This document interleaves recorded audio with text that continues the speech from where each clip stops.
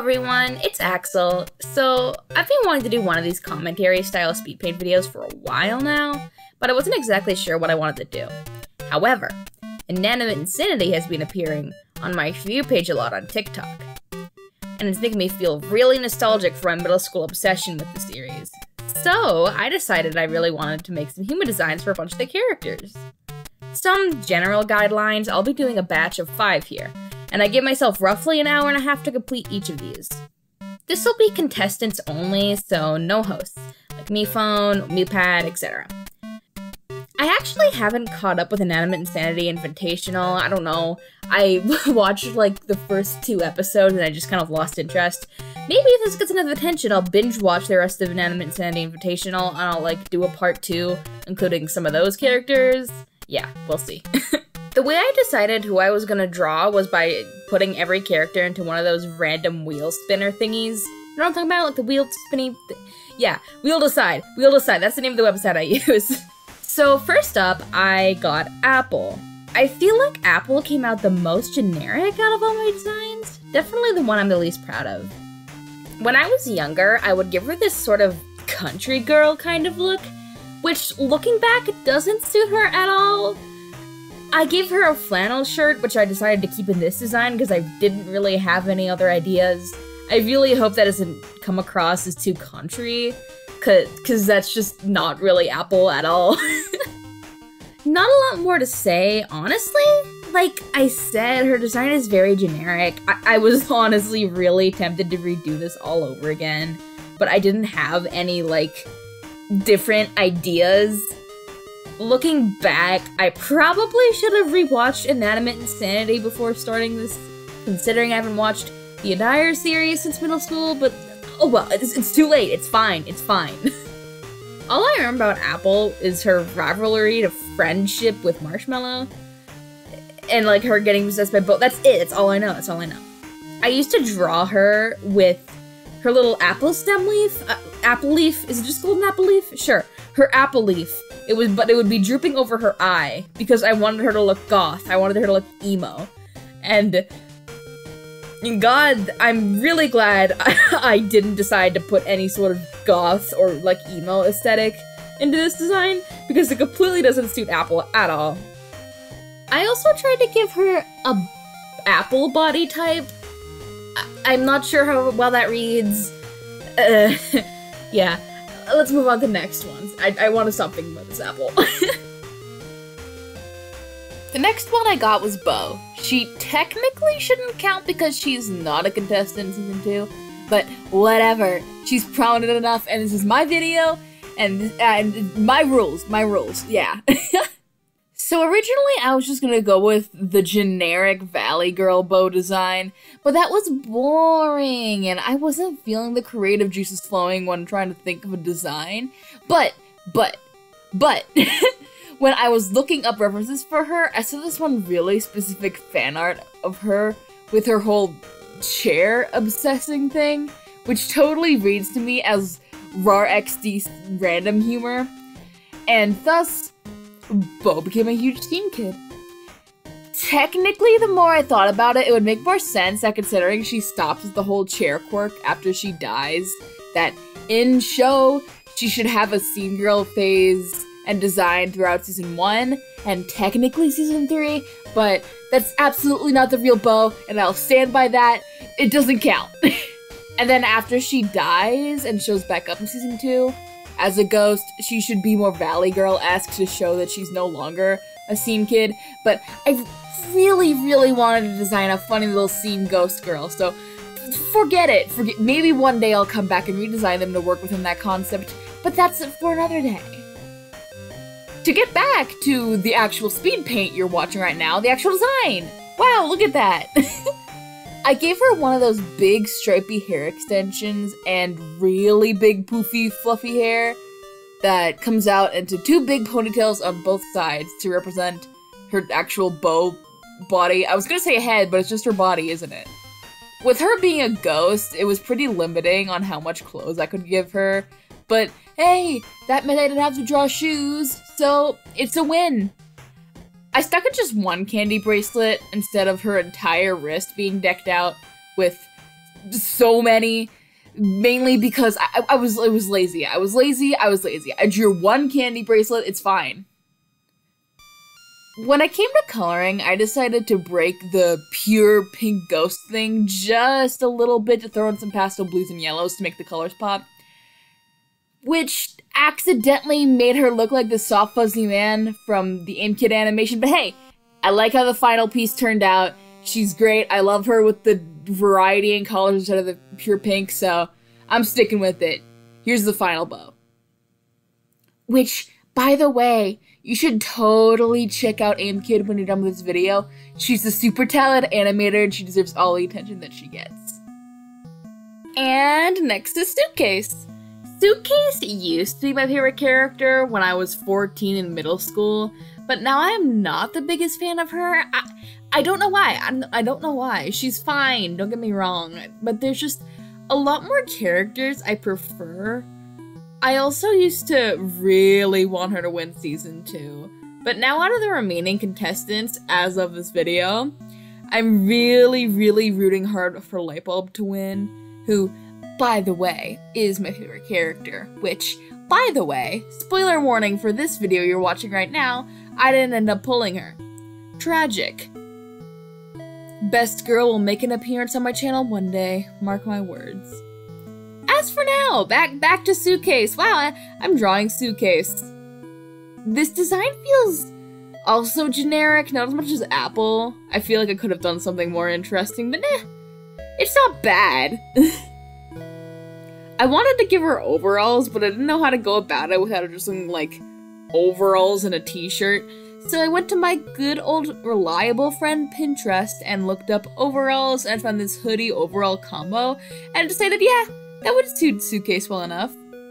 Suitcase. That was not intentional pun. By the way, going to Pinterest for outfit inspirations when you're feeling art blocked is great. Couldn't recommend it enough. I go on there for fun just to look on outfits sometimes. I gave her big hair and tried to make it look squarish to emulate like a suitcase shape, which kind of worked, but I think that her hair turned out looking kind of silly.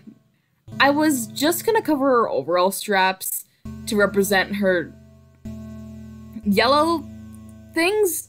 What do you call those yellow things on a suitcase? I don't know what they're called. Little whatevers. Straps? Suitcase straps. I don't know, something. But considering how she opens herself like a suitcase multiple times in the show, and that doesn't really make much sense when it comes to overalls unless she like unbuckles her overalls and puts stuff in it, which feels weird. I thought that a backpack would make more sense. Not sure how much those yellow straps on her come across as a backpack, but it's a backpack. You can see a little bit of it's a backpack. I guess I should also address this here. When it comes to drawing armless contestants, in case I do this more in the future, I won't be drawing them with arms in human form since it ruins part of the dialogue.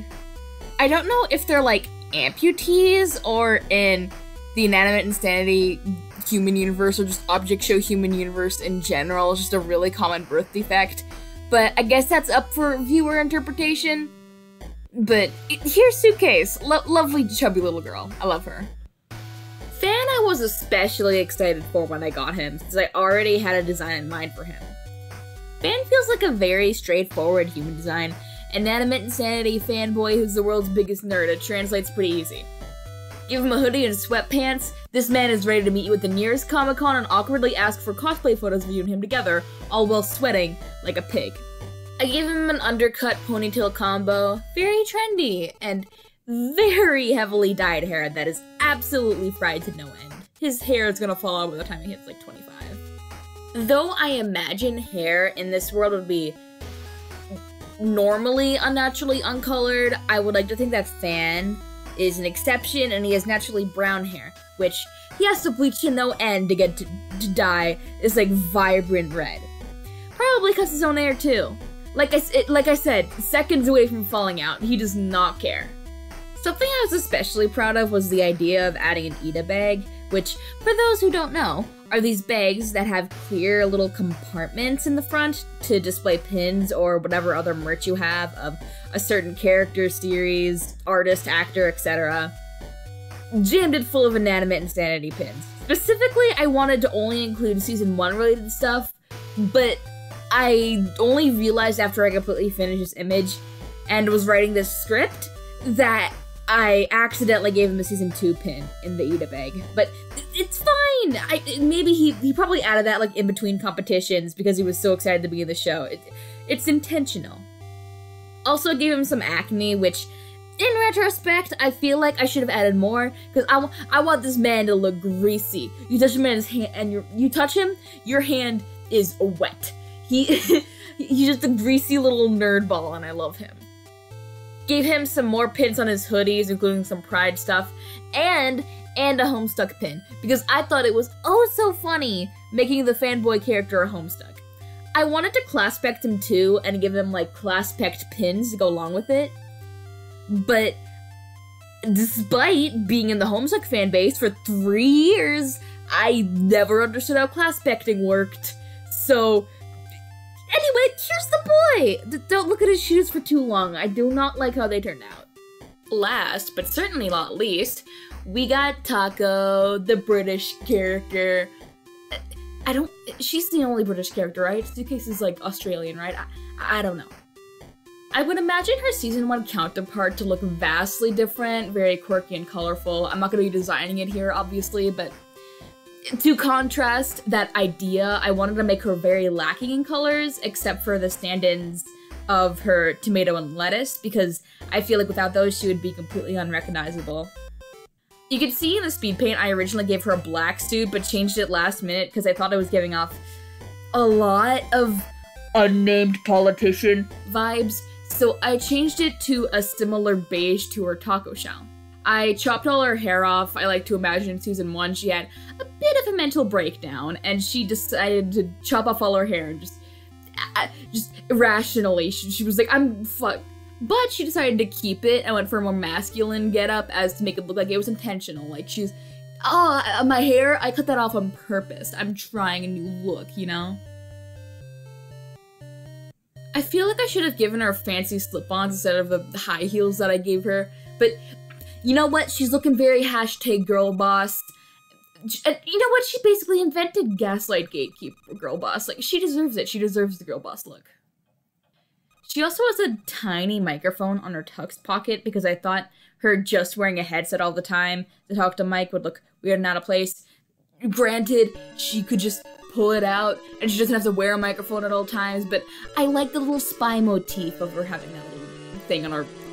Is there a name for those little pocket microphones? Yeah, I couldn't find a reference for that. I don't know if that's what they look like in real life, but whatever. It's close enough. The drawing is done. I gave her a bunch of freckles for no other reason than I thought it would look cute. Maybe to represent, like, little taco dimple things. You know what I'm talking about? How tacos are, like, bumpy? Yeah, sure. Let's go with that. I gave her permanent sharp failed teeth because she does have sharp teeth in her design, but only occasionally. But I think if she had sharp teeth all the time, it would be very cool. Because I really, really like it when characters have sharp teeth. It is like peak character design for me. I love her very much. She's very pretty. I would love to give her a smooch. And there she is! Wow, Taco. And with that, it's the very last design for this video. And that's all of them that I'm doing for this video. Like I said, maybe if this gets traction, I will make a part 2.